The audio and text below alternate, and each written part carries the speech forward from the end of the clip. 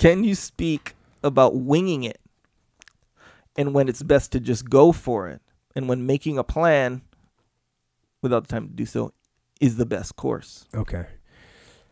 Yeah, I can definitely talk about that. Well, winging it is never the first choice. And when you see people in the SEAL teams or in the military, if they're winging something, it's something that they've practiced a lot. It's something that they have planned broadly before, and they've so much experience in that, whatever that type of operation, that they can actually get away with it, right? And a good example, if you take a jiu-jitsu example, like Dean Lister, he can wing it in a match. Jeff Glover can do that to a ridiculous level of just winging it in competition and just show up and just do what he does, because he's got, those guys at that high level have a mental fluidity that's going to be very helpful for them. Now, there's other people that are very high level jiu-jitsu players that don't wing it, that are very much more methodical. And I'm sure there's some cases with both Jeff and Dean where they probably should have been more methodical. But I mean, Jeff is straight up suicidal in many of his matches. I mean, and that's what's beautiful is that he moves so much so rapidly that people can't hang with him on that level in most cases. So that's why he is winging it. Like, every movement that he makes is winging it. But case in point, he puts himself in those situations all the time. You come to the gym and watch him train, he's letting people put him in the worst possible situations and figuring a way out of it. So the reason he can wing it in a competition is because he's put a practice and discipline there in the background. And if you saw my SEAL platoon or task unit, we could wing it on operations all the time because we were prepared, because we knew each other so well, because we had standard operating procedures that covered so much of the things that would happen during an operation where we would be quote unquote winging it. So even though we're winging it, we're not really winging it, because we have all these standard operating procedures in place that we didn't really need to plan. But if you have time to plan, then of course plan. Do as much planning as you can. Dig in and plan every detail that you can plan. Now, when it does come to planning, I think the most important part of a plan, the thing that makes a plan the most effective, is its flexibility. And making a plan that is so flexible that when you do the actual operation and you come up against unexpected things, which are absolutely going to happen, you have the flexibility, you have options, you have contingency plans to deal with. Now, so plan as much as you can, but the problem is, with all that emphasis on planning, sometimes people become obsessed with planning. And they plan, and they plan, and they plan some more, and they plan, and they plan, and they plan, and they don't want to execute. And if they do execute, they execute late. They missed their opportunity. So that's why Patton said, I got this note written down here. Patton said, a good plan violently executed now is better than a perfect plan executed next week, right? That's what we're talking about. Just come up with a good plan. Don't come up with a perfect plan that takes you 2 weeks to come up with. That's not going to help you.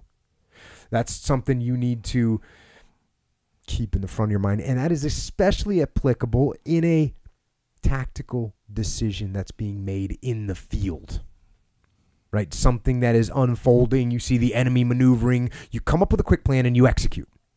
Because every minute that you're waiting to execute, the enemy is maneuvering on you.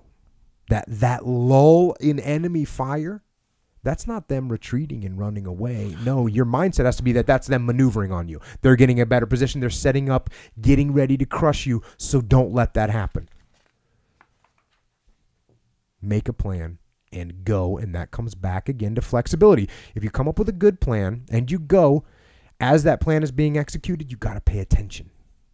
You got to pay attention and watch how it's unfolding. And don't put the blinders on and you've got your plan and now we're going to go and we're not going to look around anymore. We're just going to follow the plan. No, you have to be observant. You have to observe, orient, decide, and act the whole time. You can't just come up with a plan and stay on that track, because when you come up with a fast plan, you're not going to have thought about every single detail. And you don't know what the enemy's going to do anyways. Mm-hmm. You don't know what your competitor's going to do. You can't guarantee that. So when you see them start to react to what you executed, now you got to be ready to react yourself and get the upper hand and take the offensive. So there's one more little dichotomy to this. And I'll just say it. Even though I'm saying you got to adapt your plan and you need to adjust as things happen, you also want to stick to your plan.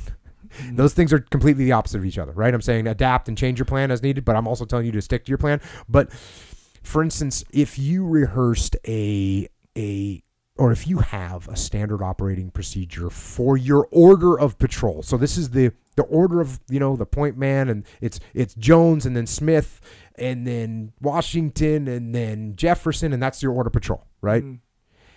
And those guys are always marching in that order, and so we know each other. We know how to work together. We have fire team integrity. We have a standard operating procedure, and we're going to attack a target.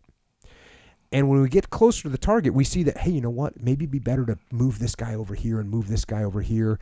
And so let's change our standard order of march, our standard patrolling order, because it'll be easier when we get to the target. Mm. Don't do that. Don't do that. You have your standard operating procedures for a reason. You have them, and when you start pulling yourself out of the standard operating procedures for no good reason, that's going to come back and bite you. It's not going to work out good. So be flexible. This is going to be an interesting statement. Be flexible, but stick to the plan.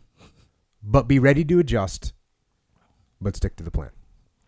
And that's totally contradictory. And I know that. And I apologize. But that is what leadership is. Leadership is balancing those dichotomies. And leadership is knowing when, hey, we've stayed with our standard operating procedure. We're going to hold through it through this little thing right here. There's a little small terrain feature we didn't expect. We could change our plan right now and adapt to that in the unlikely event that, or the small chance that something happens and we'll be better for it at that moment. No, stay with your standard operating procedure. But then when something dramatic happens and you need to make a change, you do it aggressively, you do it dynamically. And then you continue to observe, orient, decide, and act, and keep beating the enemy inside the OODA loop. The OODA loop. That's it.